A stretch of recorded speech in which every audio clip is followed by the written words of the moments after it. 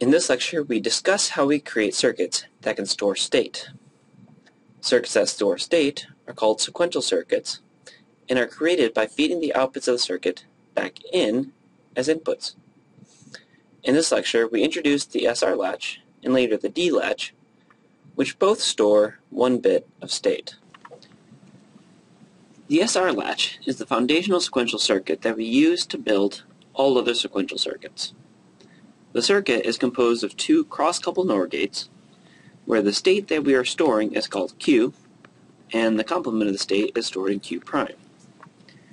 To demonstrate how the circuit works, let's assume that we do not know the values of the state, or its complement, but that we will input 0 and 1 to R and S.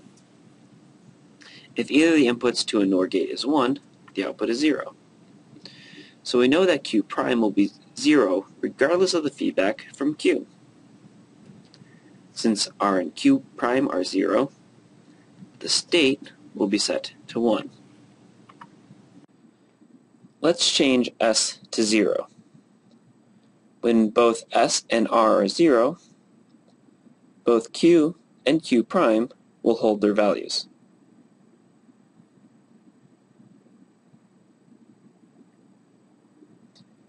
Now, let's change R to 1.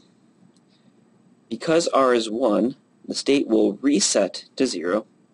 Because both the state and S are 0, Q prime will be 1. Finally, let's change S back to a 1. Because both R and S are 1, the state and its complement are now both 0. Since we do not want the state and its complement to be equivalent, we say that this input combination is forbidden. We can describe the SR latch's behavior with 2 tables.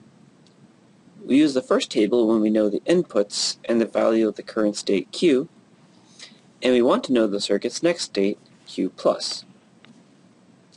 So here we see that the first input combination holds the current state into the next state. The second input combination resets the next state to 0, hence why R is 1 for reset. The third input combination sets the next state to 1, hence S is 1 for set. And the final input combination is forbidden. We use the second table when we know our current state and our desired next state. The right columns tell us what input combinations will allow us to excite the desired next state given the current state. Now, the SR latch is useful, but we can make its operation simpler by forcing the 2 inputs to be complements of each other. Now, when we make our new data input 0, the input's complement will be 1. This will reset the state of the latch to 0. Q prime will also become 1. When we change the data input to 1, the input's complement and the Q prime become 0.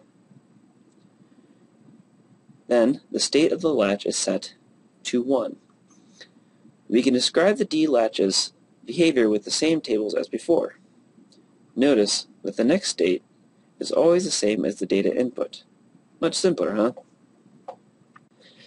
When we design sequential circuits, we want to synchronize the times when all state storage components store new data. We synchronize these components with a signal called the clock that oscillates between 0 and 1. To help synchronize the components, we can add a clock command to our latch that acts as a gatekeeper that allows the latch to change its value only when the clock's value is 1. For example, suppose that the data input has the following waveform, and they want to determine the state of the D latch. Initially, we do not know the state of the flip-flop, but whenever the clock is 1, the latch can change the state, and the latch's state will equal the data input. Whenever the clock is 0, the latch will hold its state constant and ignore the data input. This gated latch is not ideal, though, because we must hold the data input at the desired input value for half of the clock cycle, and that cuts down the time that we have to perform calculations during the clock cycle in half. An alternative clocking method for synchronizing state storage components is called edge triggering. When we use an edge triggering clocking scheme, we call the latch a flip-flop. When we have a positive edge-triggered flip-flop, we draw the circuit components as shown above, and the flip-flop reads and stores the value of the input only when the clock rises from 0 to 1.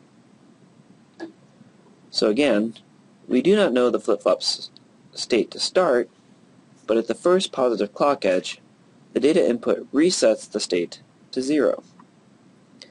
Then, at the second positive clock edge, the data input sets the state to 1. The flip-flop ignores the data input at all times except during the clock edge. If the data input ever changes close to the clock edge, the flip-flop will store the value of the input from just before the clock edge. When we have a negative edge-triggered flip-flop, we add a complement circle to the diagram, and the state of the flip-flop will update only when the clock falls from 1 to 0. Let's recap. We created a sequential circuit called a D-latch or D flip-flop. The D-latch or flip-flop stores the value of the data input only when the clocking scheme permits the component to read the data input. Different clocking schemes will store the data differently, so we need to carefully choose our clocking scheme and how we send data to these synchronized sequential circuits.